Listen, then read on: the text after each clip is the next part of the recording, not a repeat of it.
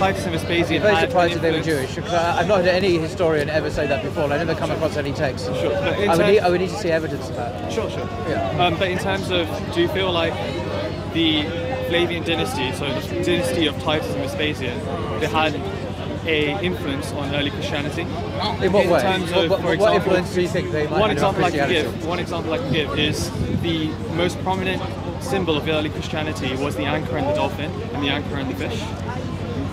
And that also happened to be the symbol the House of Flavian used as their house symbol. I thought the earliest symbol was the fish. Yeah, but also in association with the anchor, because I've not come across the anchor so much. What is it? What is one fish? of the earliest iconography. Well, what does fish mean? The fish. So the fish is a different symbol to the anchor and the fish. Okay, so together. Right. The usual common one was, you know what fish means? Yeah. Ichthys. Which means? Yeah. So sorry. Please. No. What does it mean? If it matters. Yeah. Why did Christianity have fish as a symbol? They put on the walls of the catacombs. These fish are meant, like the illusion. No. I was asking because it ties in with your other point. Ichthys. Each letter begins as the beginning of a Greek word, which in English translates as Jesus Christ, Son of God, Saviour. Yeah. Right. So it's an anagram or whatever like that, and the word ichthys just happens to correspond to that sentence. Anchor doesn't correspond to anything I've ever heard of, so I'm beginning to know why anchor was chosen. Are you familiar with the catacombs of Saint Domitilla? No. So this is one of the earliest. Well, what does the anchor mean? So the anchor, according to traditional Christianity, it means hope of Jesus. I've not really come across that. But the other meaning of the anchor in the same period and the same context, in the same time frame, was as a house symbol for the Emperor Vespasian and Titus. Yeah. And they weren't Christians or Jews. They were pagans. They had nothing to do with Christianity. But the reason theologically. The reason they adopted the anchor and fish was because it was used in the Seleucid dynasty. No. I'm explaining. Okay. Yeah. So it was used in the Seleucid dynasty by Seleucus back in those times, and the reason he used it was to try and justify himself as some sort of sun god. Well, that was very common to be. Yeah, most of the emperors were sons of God or proclaimed as divine at their death, or by the Senate who voted them. But that had nothing to do with Christianity. No, but then I'm saying that was used in that context in Greek.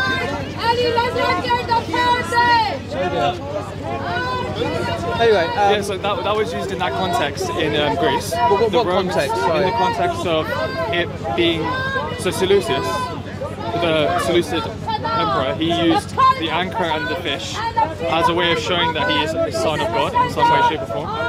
And then that symbol was readopted by the Roman emperors Vespasian and Titus to become their house symbol. Yeah, well, because it was Christian, you think? No. It wasn't a Christian symbol when Vespasian and Titus adopted it. Okay. But what's really interesting is the early church used the same symbol for their catacombs. What symbol? The anchor and the fish, and the anchor and the dolphin. But they used fish, not because it had anything to do with Vespasian. Yeah, this is a different symbol. Okay. This is a different symbol. So it's the anchor and the dolphin, or the anchor and the fish. So not just the ichthys. But the ichthys was far more common because it was explicitly Christological, where the anchor. What's the Christological significance of the anchor, do you think? So the anchor is meant to be about the fishers of men, so referring to that passage in the New Testament. Okay. So, but it was also used by the pagan emperors. I don't see anything. Yeah, if it was a coincidence because the pagan emperors were not Christians or Jews or anything like that. Yeah. They didn't care about Christianity. If they did, they persecuted them. There's no relationship. Yeah, but they weren't persecuted. What I'm trying to argue is. Early Christianity is intrinsically linked to the Flavian dynasty of Roman emperors. Is it? Because the first church father. How is it intrinsically linked? The first church father is Saint Clement of Rome, who was a Flavian. The earliest evidence we have of Christian... Which is the church father? How do you know that he's the very first Clement of Rome? Clement of Rome, he's seen as one of the early church fathers. Oh, one of the earliest. Yeah. Oh, yeah, one of the. I thought he's the very first. That's interesting. I didn't realise there was that ranking. Okay. Yeah. Well, he was one of the first. Yeah, but what's he got to do with Roman emperors? So he was allied with Vespasian and Titus. How do you know that? Because his wife. His wife? The emperor's wife, or Clement of Rome's wife? What was Saint her? Domitilla. Right. Where did you read about her? So the earliest, like one of the earliest archaeological evidences we have of Christianity is her catacombs, right? And they bear the symbol of the anchor and the dolphin. Yeah, but you were going to say about how her husband was Clement of Rome. Yeah. So what was, and she was connected to the emperors. Yeah, because why would she be using the same symbol? Well, which symbol is that? Sorry? Which symbol is that? The anchor and the dolphin, and the anchor and the fish. Why would they be using the same symbol as the Roman emperors of that time? I don't know, but there's no connection between, I'm aware, between Clement and the emperors at all. I mean, I've read his letters. Yeah. They're very well known. They're published still. Yeah. And he makes no particular reference to the emperors at all. It's not what they're about. They're a persecuted minority in Rome. They're just basically, for the Romans, they're just lowlife, because a lot of the Christians were slaves and poor people and so on. There were this is really early in Roman Christianity. Well, this is the end of the 1st century, yeah. And they're not really people of great standing. There are one or two exceptions, but they're mostly from the lower social classes, so they don't really have that kind of elite standing that they would be connected to the emperor. And I'm not aware of anything by any emperor apart from Constantine, which in the 4th century, where Christianity has any role at all within the imperial household. So, what I'm saying is the emperors Titus and Vespasian, sorry to give you but the emperors Titus and Vespasian, they needed to justify their lineage of emperors because they're not from the Julius lineage of Justify what? Justify becoming emperor. Because back then church and state were the same thing. So you had to justify... So back then what, sorry? Back then church and state, as in like religion and state, were the same thing. So to become an emperor, you had to justify it through the imperial There was no court. church and state. I'm paraphrasing, so. But there was no church and state then. I'm talking about the imperial court, and like to become an emperor, you had to justify it through the imperial court. Yeah. So what do you think then? I mean, I don't really go along with anything you said actually, but what's the end product of it? Are you saying that the Roman Empire from the beginning was creating Christianity or influencing it? Yeah. So or what I'm trying to say what are you is trying that okay. I don't have all the sources to hand, but what I'm trying to say is that there was a Jewish revolt against Rome. The context of You mean AD 70? Yeah. Not The AD context of first century Palestine was very hostile towards the Roman Empire, right? There was a lot of... Hang on, sorry, you're making a lot of statements. I'm just trying to process them. Sure. The first century Palestine was very hostile to Rome. Yeah, to the Roman occupation. So we had a community of proto-zealots. Well, some were, some weren't. According to Josephus, hang on. I don't agree with your sweeping statement. Sure. The Sadducees were not like that. They were in bed with the Romans, not literally, but they were very pro-Roman. The Pharisees were pretty not political. They were focused much on Torah observance and so on. The Zealots certainly were, but they ended up killing a lot of Jews as well. The Essenes were even more unpolitical because they withdrew into the desert. So I wouldn't agree with your characterization that the Jews in Palestine were all rising up against the Romans. I think the Jewish community was quite split into different what I'm trying to say is that, okay, so in the Jewish community, there was the Pharisees, the Zealots, and the Sicarii, which were very anti-Rome. Then you had a group of Jews, like the Sadducees, the Herodians, that were allied with Rome, right? In some way, shape, or form. So there's this division in first century Palestine. Yeah, that's what I was trying to say. But rather your claim, which was that Rome was the Palestine was Judeans were anti-Roman. These are like puppet leaders. The Sadducees and the Herodians are puppet leaders installed by the Roman Empire. It's a bit like today, in terms of Muslims, some support the rulers, some are against them, some are apolitical, don't want to be involved in politics. Some support violent attacks on the West. It's quite a similar kind of dynamic going on. That's what I'm trying to point to. So what I'm trying to point to is the potentiality of Isa alayhi salam coming and having much support amongst the Pharisees and the Zealots against the Roman-aligned Herodians and the Roman-aligned... So Jesus the revolutionary, he's into revolt. It's possible, but... And then what I'm trying to say is this mentality... It's not really Islamic. But this mentality existing in first century Palestine, the Roman Empire going in, destroying Jerusalem, right? Because there's a lot of potentially early Christians that were very anti-Rome and Torah Orthodox, and Jews that were anti-Rome and Torah Orthodox. So the Roman Empire, as a form of propaganda, because you can destroy Jerusalem physically, but you can't destroy Jerusalem mentally, right? So as a form of propaganda, them issuing Torah light, like Roman-friendly Gospels, as a form of Roman propaganda. So who's issuing Torah-friendly Gospels? No, I'm saying promotion of. Oh, who's promoting Torah-friendly Gospels? So the people that will be promoting Torah-friendly Gospels are Herodian Jews. Jews. So, for example. So the Herodian Jews are promoting the 4 Gospels. No, I'm saying, for example, through Paul. So through the figure of Paul, right? Paul, the reason he was sent by the Herodians to quench the early Christians was because he found them a threat, right? Right. He found them a threat, right? Paul, he was killing and persecuting the early Christians because he found them a threat. In what way did he find them a threat? What I'm proclaiming is he possibly found them a threat. I'm generally interested why he persecuted the early Christians. Yeah, so the theory is, the classical tradition we're told by Christians is he had a sudden change of heart. What if he didn't have a change of heart? What if his goal was the same the whole way through?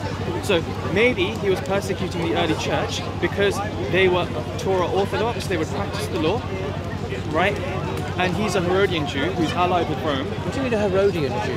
So because as far as I know, Paul wasn't a Herodian Jew. He was Paul of Tarsus. He was a Hellenistic, Greek-speaking Jew from what is today Turkey. Sure. Had no particular relation with Herod, I'm aware of. I mean, he wasn't known as a Herodian Jew, as far as I'm aware at all. If anything, Gamaliel in Jerusalem, the famous Jewish scholar, I wasn't aware that he was associated with Herod specifically. Where did you get that idea from? So that's kind of from, in some other writings by Josephus, he talks about a member of the Herodian family called Saulus. And this Saulus was probably a son of Alexandra. So Josephus mentions Paul? This is potentially a link to Paul. No, but does Josephus mention Paul? So he talks about a figure. I'm not aware that he does. He talks about a figure called Saulus.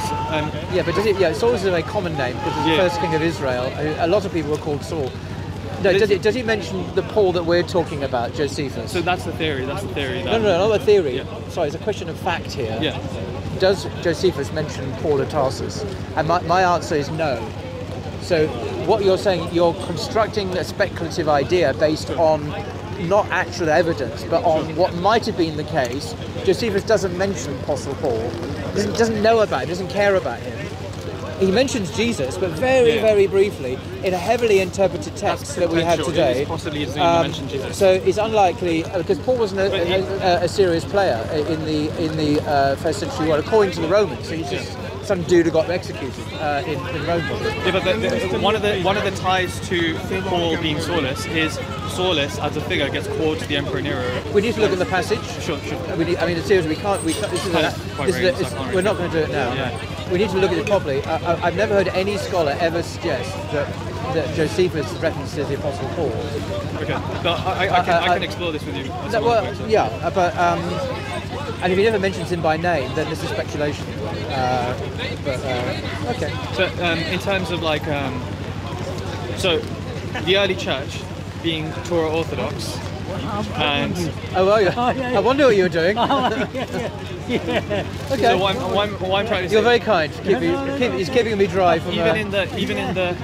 Otherwise, I'd be wet by now. Sorry, I should have brought the umbrella. No, he's very kindly protecting me. So, in terms of Paul as a figure, you mentioned he was Greek speaking. He seemed to be. He had. Which is Tarsus. It was a Greek Hellenistic city. Yeah. Sure. So what I'm talking about is he could possibly be one of those Jews in that context that was more aligned with Rome than with the Pharisees and that kind of mentality. He was a Roman citizen. Yeah. So he was aligned with Rome. Absolutely. Sure. He was born a Roman citizen. Yeah. What I'm talking about is he was sent to persecute the early church, right? Yeah. So he was persecuting the early church, potentially because the early church were Torah Orthodox, more of the mentality of the Pharisees and the Zealots than he would like. It's possible. What's your evidence for that? So in terms of the conflict between Paul and James. What's the evidence of Paul persecuting the church because they were Torah observant Jews? No, but there's evidence of Paul persecuting the church, right?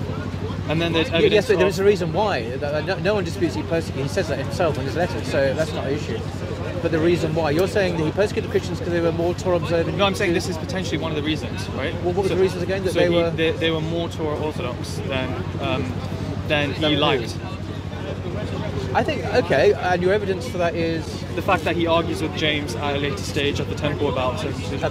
What argument, where is it? In terms of, when they conflict on opinions, on when Paul gets which text are we talking about? We're talking about in the Gospels, where Paul gets brought to the temple in order to repent and perform a sacrifice. Paul's not mentioned in the Gospels.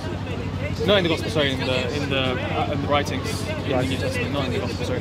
Yeah, so he gets mentioned in the writings in the New Testament, where he's brought to. You mean in Acts? In Acts, yeah. So in Acts, where he's brought to the temple and he performs a sacrifice to show he's not against Acts 15 Mosaic law, right? So what I'm saying is, the Torah that Paul was against the early Christians because they were Torah orthodox, and then he suddenly has a change of heart. He sees the revelation. But why would Paul, an Orthodox Jew, have a problem with other Orthodox Jews who are practicing the law? I don't get it. No, what if he wasn't? Like, what I'm trying to say is, what if he wasn't as Orthodox? But he said he was. He said he talks about his life prior to this vision he had when he was very practicing. He boasts about it. He said, I was faultless.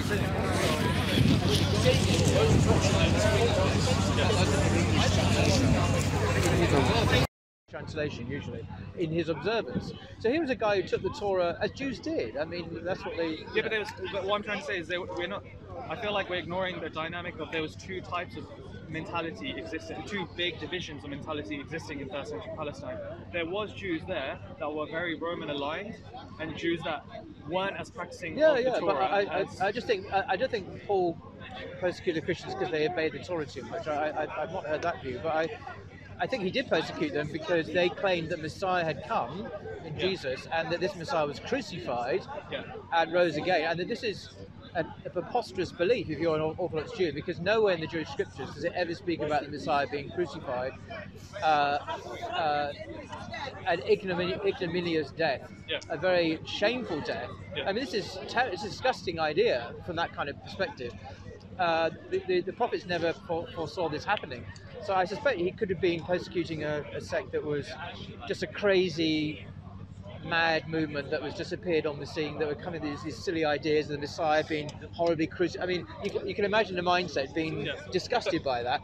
That's more plausible rather than, oh, you Christians are obeying the law even more than I am, therefore I'm going to persecute them. That doesn't sound plausible. Because he would praise them. He would say, well, wow, you're putting me to shame, you Christians. You're obeying it even more than I am.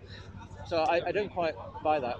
Unless you've got scriptural evidence. I mean, not scriptural evidence. If you've got actual text to have Paul say, I persecuted the Christians because they obeyed the Torah more than I did or something. So. But in terms of like after he has his conversion to Christianity, he starts to preach a very Roman-aligned religion, right? So Roman-aligned religion. In terms of it being very Torah-light, not being Torah-orthodox. Well, so Romans chapter 13, he talks about obeying the authority. So it's very Philo-Roman, yeah. So I'm saying, what if he was like that the whole way through, and then he never had a change of heart? He just a change of heart about what? So if he was allied with Rome before. He was a Roman citizen. So he was a Roman citizen. Right? He wasn't some kind of independent dude. Why would the Romans give him citizenship if he was I'm not sure they did give him citizenship. I think he was born a Roman citizen. Yeah. His family were Romans. Yeah, sure. But you see, most Jews lived outside of Jerusalem, outside of Israel, in the diaspora. Like most Jews today, don't live in Israel. They live in America or wherever. They don't live there. And so he was born, like most Jews are, even today, maybe in the West, with Western passports, Western languages. They even look Western, actually. They even look like white people, mostly. So Paul would not have been born in Judea. No, what I'm saying so it's not like a change of allegiance. He wasn't born in Judea, right? No. You're saying he was basically very Torah orthodox. Why? No, I'm saying he says he was. Yeah, I'm saying, why should we take him at his word? Well, why not? He was a Jew. Jews obeyed the Torah. I mean, it's the default position for Jews to obey the Torah. That's what Jews do. So it's you had to argue that he didn't really, because that would be very odd for a Jew not to follow the law. But would it? It's like for Muslim. I mean, I know they're non-practicing Muslims, but it's even more so in the ancient world that you follow, if you were identified as a Jew, part of the Jewish community, you obeyed the law. It's part of your community. It's what you did. So, hello. Hello. So, unless you can come up, I mean, he says in 1 Corinthians that he obeyed the law faultlessly. I have no reason. I don't know why I would doubt that. But why would a Jew make up a story about them being Jewish? I mean, that's what Jews did. They obeyed the law. Yeah, but I'm saying Herodian Jews. Herodian Jews? Like what are they? Jews in terms of like King Herod and. The Herod's just a guy. Yeah. I wasn't aware there was a sect called the Herodian Jews. Jews who are basically the puppet government of Palestine at the time, and they were very Roman aligned, right? Well, Herod was a puppet of the Romans. Yeah, so I'm saying Jews of that variety. So yeah, I'm not sure. I'm not sure. I mean, I don't know of the evidence that Paul was a part of this. What you're calling Herodian Jews, I just don't see it. I mean, maybe there's evidence. I don't. You have to tell me what it is. Yeah, sure. But you mentioned Josephus, but then Josephus doesn't actually mention Paul, so that's not really evidence. It's your speculation that he might have alluded to him by someone who had a similar name. But Saul was a very common name, as I've said before. It's like being called Muhammad or something. It's not. He's the first king of Israel, so he's a very prestigious figure. But in terms of how many Sauls were called up to the emperor in the years around 70 AD, and both Paul and both Saulus were called up to the emperor around that time. So there's one evidence of it, one proposition I'm giving of them being the same person. I can look up for some more if you want. No, not really. I think your theories are speculative, actually, and I don't find them very compelling without any evidence. But you could be right. I mean, hey, we don't have the whole story, and there's lots of gaps in our narrative, so you could be right. I just don't feel you presented any evidence to suggest that that's... Sorry, I didn't mean to, like... I was just playing it off with you. Karen? No, I'm just giving my honest feedback. You could be right, but I don't feel you presented enough evidence, particularly from the sources. Yeah. But you might be right, because we have lots of gaps, so who knows? God knows best. Yeah. I was just talking about getting wet. I have a question. Sorry? I have a question. All right. Sorry, I'm just finishing off a conversation with him. Sorry. I think there's some sort of evidence, but you can't say for certainty. No, I'm not saying for certainty, but I'm saying for me, this is far more compelling than the Christian line of events. For me, this seems far more compelling. Yeah, could be. Yeah, as I say, it's possible, but it does undermine biblical scholarship. And that's why I feel a lot of New Testament scholarship, they don't support this opinion. They're very anti this opinion because it would undermine the entire New Testament. No, I can imagine a lot of scholars would say to what you said, that's very well and good. What is your evidence? Because the historical critical method is all about looking at the text in their context, authenticating them, not being anachronistic, etc., etc. There's a very established methodology that historians use, and I imagine they'll put what you said through that grid and look at the other side and what's come out. So actually, there's not much there. But you could be right because, hey, we don't know everything, and that's what I'm trying to do there is to test what you're saying against the sources. And I'm not feeling you're presenting a strong case. It's speculative, and this Saul may be the Apostle Paul. Therefore, but even if he's not, even though no historian I've ever known has ever identified Paul in Josephus' works, I'm thinking, wow, that would be a first. And if historians are not identifying Saul in Josephus, you have to ask why, because he's not there.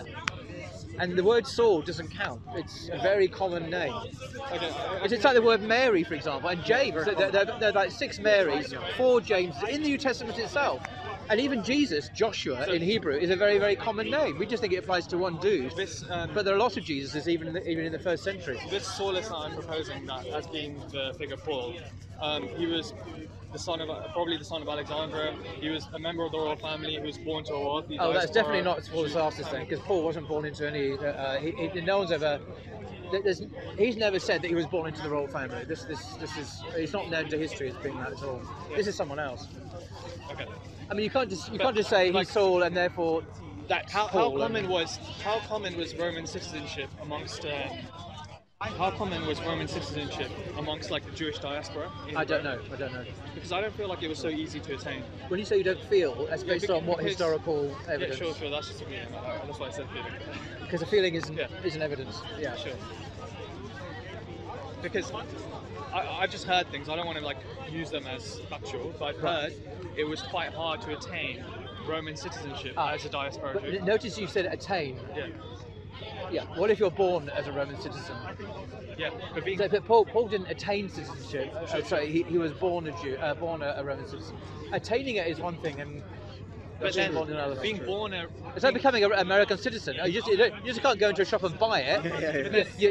Hang on. It's something a green card is you need to. But for Americans, kids are born into American families all the time. It's not a big deal for them. It's easy for them to. It's easy for an American couple to have a kid, and that kid's gonna be an American. But if I want to be an American citizen, boy, do I have to do this and this and this. Yeah. So it's easy or not depending on who you are.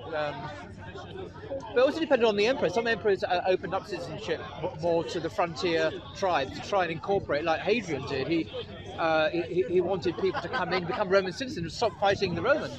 But others wanted to push them back and didn't want to become Roman. I mean, it depends on which Roman emperor as well. It's not like a trans-historical. They never accepted anyone. It depends. Sorry, this is like.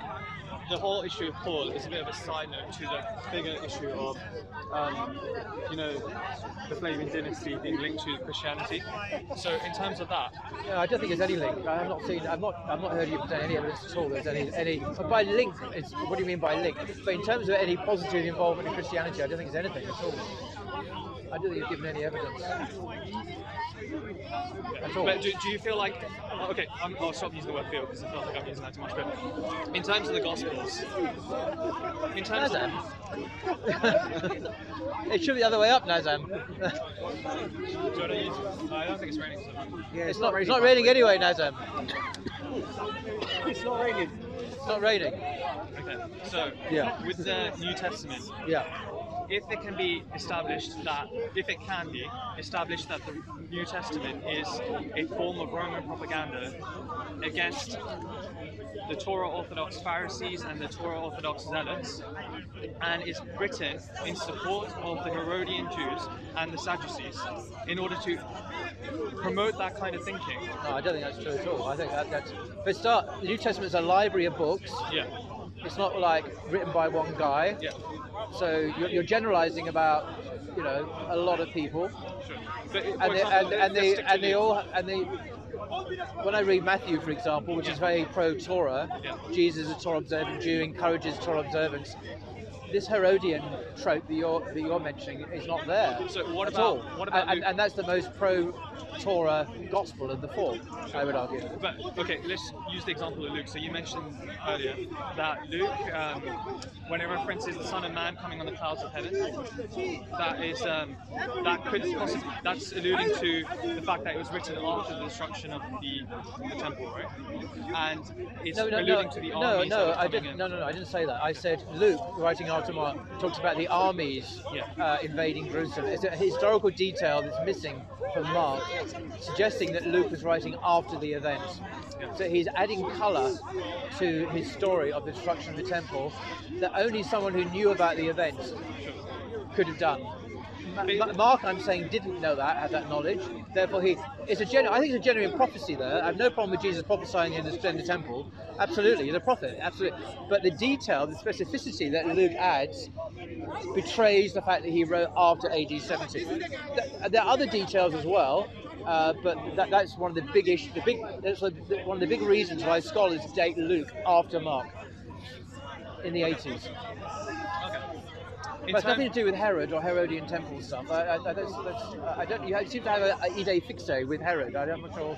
No, I'm talking. Where that's come what I'm talking about, what I'm trying to make a clear distinction is between the practicing Jewish laymen and the practicing Pharisees and the practicing Zealots, and the puppet government of Palestine, which was like people like King Herod, people like the Sadducees, who are Roman aligned, right? And this is the context of first century Palestine. Yeah. What I'm trying to say is the Gospels seem to be promoting. The Gospels seem to be very strong propaganda against the Pharisees, very strong propaganda against the Zealots. That's what I'm trying to portray. And what I'm trying to portray is... Well, they're anti-Pharisee, yeah, this is true. Yeah. But why are they anti-Pharisee? Why are they? Yeah. Well, I mean, what's your theory? My theory is they're anti-Pharisee because potentially Isa alayhi salam could have been a prominent figure amongst the Pharisees, right? And the reason that they're anti-Pharisee is to quench that thinking, completely destroy that thinking. What you speak about the Pharisee thinking as if there was a thing called Pharisee thinking. What is Pharisee thinking? Being very anti-Rome. Because Pharisee theology is something that I think Jesus would have agreed with over against the Sadducees, for example. That's what I'm saying. So he's not anti-Pharisee historically at all. Yeah, absolutely. Yeah, absolutely. So that's what I'm trying to say. Well, that's the irony. The reason the Gospels are written is a form of propaganda against the Pharisees, against that thinking, in order to portray Isa alayhi salam as a Roman-aligned figure. But why would he have been Roman-aligned? He would have been more Pharisee-aligned. No, I think, Luke, for example, is very pro-Roman. Whenever the Roman centurions and whatnot appear in the Gospels, they're always kind of benign figures. Yeah. They're not kind of a terrible threat. And you're right, they are quite pro-Roman. But they're trying to present Christianity as not a threat to the authorities. So don't persecute us. We're hard on our Jewish brothers, and we're quite friendly towards you lot, the Romans. Yeah, that's there throughout the New Testament. Paul as well. It's there in Romans 13. There is one exception, which is why I don't agree with your characterization of the Book of Revelation, which is very, very anti-Roman. The whore of Babylon, as it's called, is Rome. It's a way. So, Book of Revelation is very anti-Rome, whereas Paul is quite pro-Roman. Revelation is written very distinct from the other books in terms of the time period, as it did last. What do you mean very distinct? Is it written in a later period, right? Revelation. I'm not sure when it was written, but the point is, it's in the New Testament. This is your point. It was written in the 1st century, probably. I think it's not the last book to be written. That is usually seen as 2 Peter, authored maybe in the middle of the 2nd century. So it's not the last book of the Bible to be written. Well, maybe it was. And it's in the New Testament, and it's the opposite of what you say. Yeah.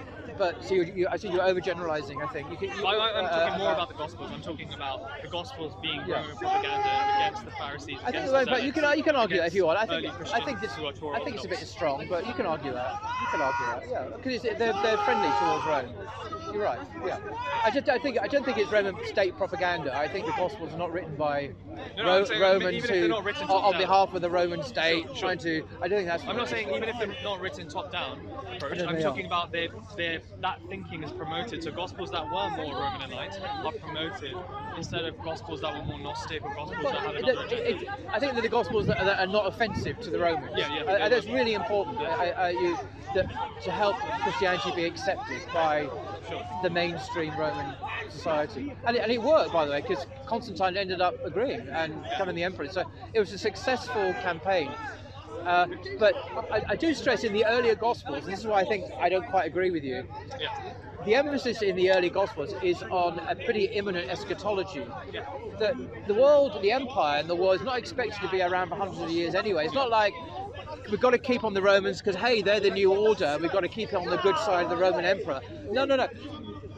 The way Jesus portrayed in the Synoptics is that the world order, as we know, is going to be completely overturned, and pretty soon. And in fact, according to Mark 13, it's going to happen within the generation they're living.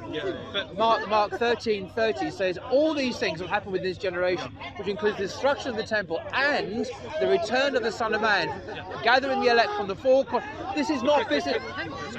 This is not business as usual. This is not the Roman order just continuing forever like it did. So later on with Paul, I agree with you, and with Luke, but particularly in Mark and Matthew, you get this strong sense of imminent eschatology. So I don't think they were pro-Roman in the sense of having a high regard. They saw that as temporary, and it was soon to be overturned by God. But in terms of, I'm not sure if you're looking at this part, but with Vespasian and Titus, and them trying to associate themselves as being a messianic figure. I don't think they did. So It's going around in circles now. I don't think there's any evidence of that. The most prominent Jewish rabbi of the time mentioned the Emperor Vespasian or the Emperor Titus as being a Messiah. Which Jewish rabbi? Because this is news. You've not said this to me before, have you? I'm not sure if the internet's going to work so well. Anyway, I need to move around because I'm completely cold and my legs are frozen. My fingers are frozen. Any more? There's another one. They're like insects. Yeah, it's like insects, isn't it? It's like parasites. Yeah. Parasites is a rude way of putting it. Yeah, Parasites. Okay. Pretty much. Just got to find the dude. This is the issue, isn't it? Yeah. I've got to get rid of these microphones. I'm just I don't know, just put it in the bag or something. Actually, no, Anyway, you're saying you've got some Jewish rabbi. What's the name of the Jewish rabbi? The most famous one I thought was Hillel. Or maybe Gamaliel. Those two are the most famous ancient Jewish rabbis in Jerusalem. One of them allegedly taught Paul. So what was familiar with what they mentioned about? what's the name of this rabbi? I'm trying to find it. Sorry. Yeah. No, I'm not familiar with what this rabbi said about this. Right? He mentioned, I'm not talking about him as being the rabbi, but he also prophesied that Vespasian will become an emperor, right? Yeah, of course. Sure. That's well known. That's not disputed. But not a Jewish emperor. Because he wasn't Jewish. He wasn't Jewish anyway. It's unthinkable that a non-Jew would be the Jewish Messiah. Yeah. And I know about. Anyway, let's go. Okay. So it's Yes.